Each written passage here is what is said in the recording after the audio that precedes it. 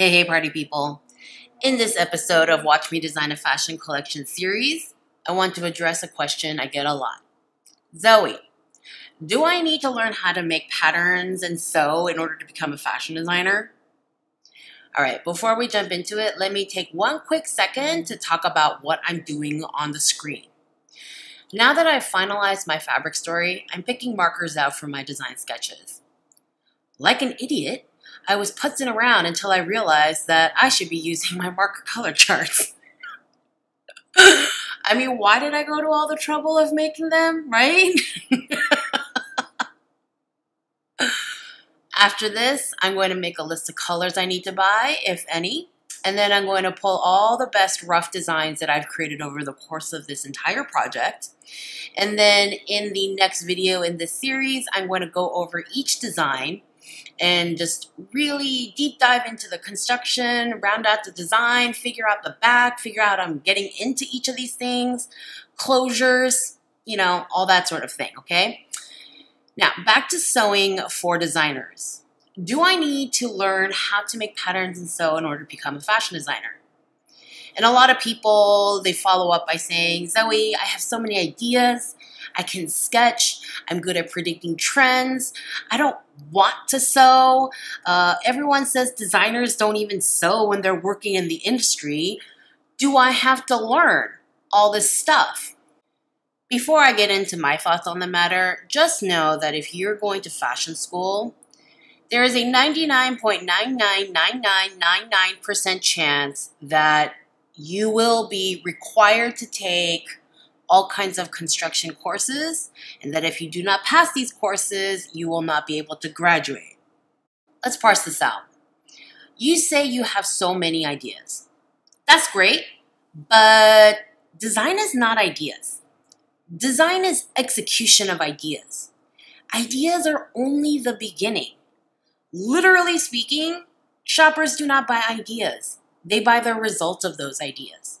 They buy pants that make their butts look great. And they buy dresses that make them stand out at parties. And they buy coats that keep them warm in sub-zero temperatures. If you can't turn your ideas into physical clothes, there's nothing to admire on your runway. Your ideas mean nothing if you can't bring them to fruition. 2, you say you can sketch. That's great. Sketching is important. But yeah, sketching is not designing. Sketching is one step in the design process. And I say this as someone who teaches sketching. I love fashion illustration, I love drawing, and I understand its importance to both illustrators and designers. And yet, I'm first and foremost a designer, and I know that sketching is only one step in the design process. Sketching is 2D, and fashion is so very, very 3D. Designing is being inspired and learning how to apply that inspiration into something physical. It's about applying color theory to create beautiful color stories for your collection. Designing involves understanding how fabrics drape. It's about playing with details and embellishments. Design involves beautiful fit, textures that feel good on the skin. Honestly, if you mostly only love sketching, consider a career in illustration instead. Number 3, you say you're good at predicting trends. This is a really subjective, nebulous skill, even more so than drawing. If trend prediction is what you really love, maybe you should look into fashion forecasting. Honestly, a lot of you would do well to watch my careers in fashion video. I'll link it down in the description box below. There are a lot of career paths in the industry that aren't clothing design. And I'm not saying, oh, you can't be a designer. I'm just saying, find the career path that makes you happy. Number 4, something you have heard is that designers don't sew in the industry, and that's why you think you don't need to learn it. For the most part, you're right. Designers mainly do not cut patterns or sew day to day working in the industry, especially if they're working for a larger company. But we know how. For designers, learning garment construction firsthand is not about becoming the most gifted seamstress or pattern cutter. It's about knowing how garments are constructed, and that knowledge helping us to be better designers, more creative designers, and more efficient designers. You must have noticed by now, fashion moves fast. Efficiency is important. Creative on a deadline, always, right? That's how we do in fashion. You know, you're watching me sketch right now, but I want to emphasize what's going on in my head as I sketch, okay? Things that are going on too fast for me to narrate in real time. But as I'm sketching, I'm referring back to my fabrics constantly. That's why I have them in front of me.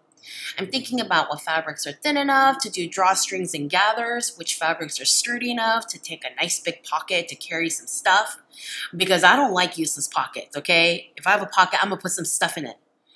What kind of zippers suit which fabrics? What are some ways to create those black lines? Okay, should I approach it like corset bone channels without the bones? Will I need some sort of understructure under the gathers to create the volume I want, and what kind? Can I get away with a tiny bit of tulle, or do I need something more sturdy? Now, I have a skin of washed leather. I have a skin of unwashed leather. Let's think pros and cons. Surprising to me, the washed leather ended up stiffer than the unwashed leather. So yeah, that kind of threw me for a loop, okay?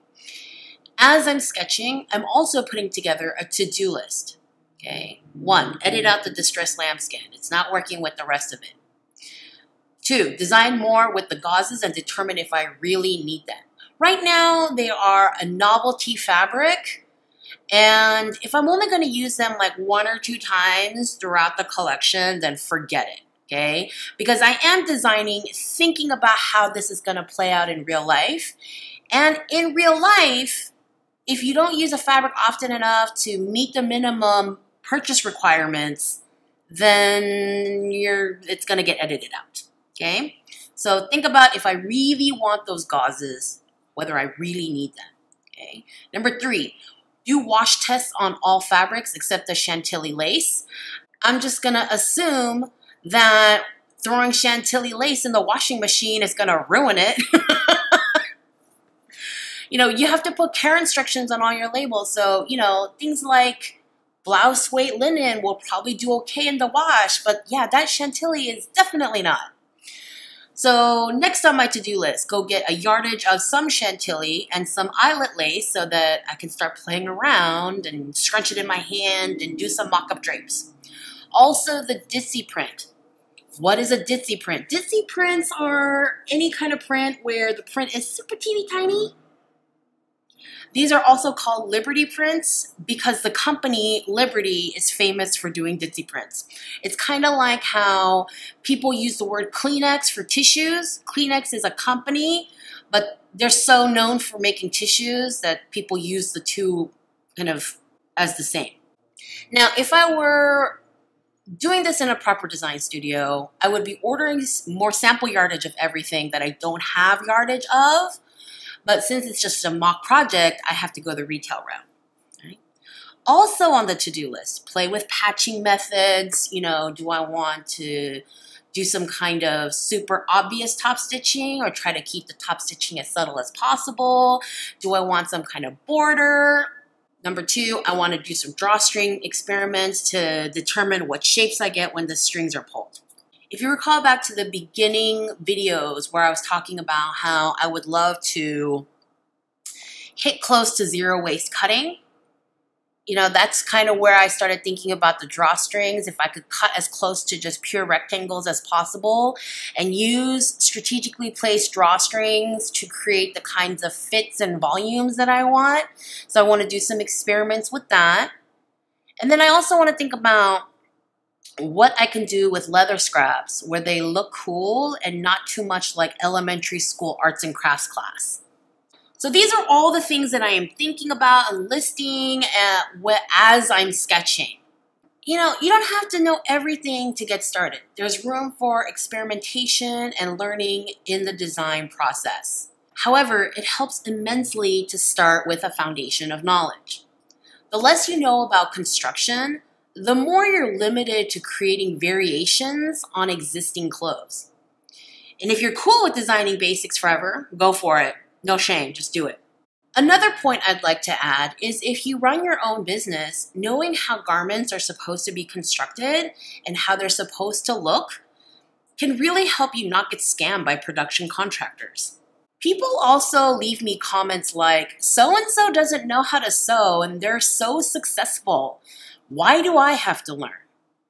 Listen, if you're as smart, creative, and resourceful as this person you're talking about, go for it. You don't need my advice.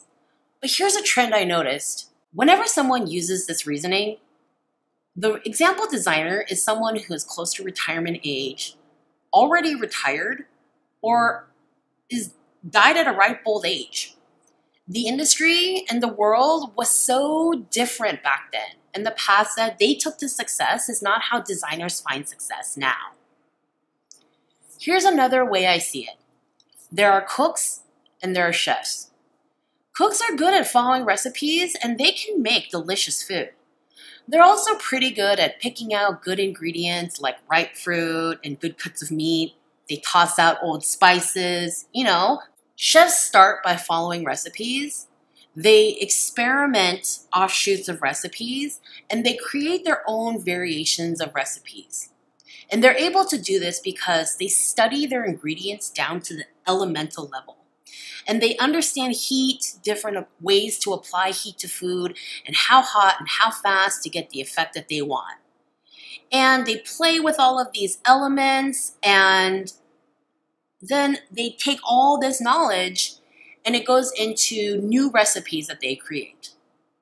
So listen, both cooks and chefs are perfectly capable of making tasty food. But I think you get my point here.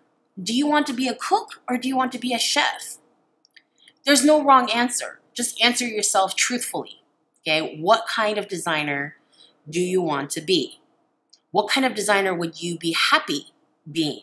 Don't think about society or school or peers pressuring you to be a certain kind of designer. Think about what kind of designer you would be happy being. But bottom line for me, for every skill you don't learn, you limit yourself to what kind of designer you can be. And moving forward, I encourage you, when approaching new knowledge and skills, don't think of it as, do I need to learn this? But what are the applications of this knowledge? And will that help me be the kind of designer I want to be? Please do hit the thumbs up button if you learned something new today, or if this video was helpful to you, or if you just enjoyed watching me sketch. Share, subscribe, comment, hit the notification bell, all those good things, all those ways you show me love, and I will see you in the next video.